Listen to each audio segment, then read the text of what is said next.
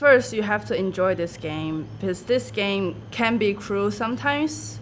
So you really need to have a lot of love for them. And if you like them, like it that much, sometimes it gets good results back to you. But of course, you have to enjoy it. You have to practice hard. I think golf is a really rewarding sport. So you put hard work in, you will get something back.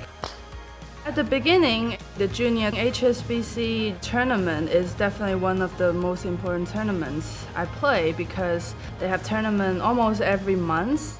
So that kind of opened my eyes, get to meet some good coaches and then get to see other better players. And I think that was a really important thing during my career. I always have a lot of goals for each season.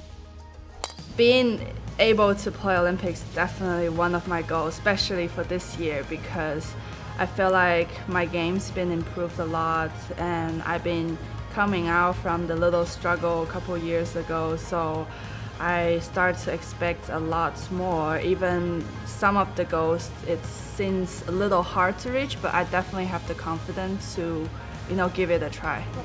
Oh, the 25-year-old. Throws a dart at the last. Oh, that is fantastic.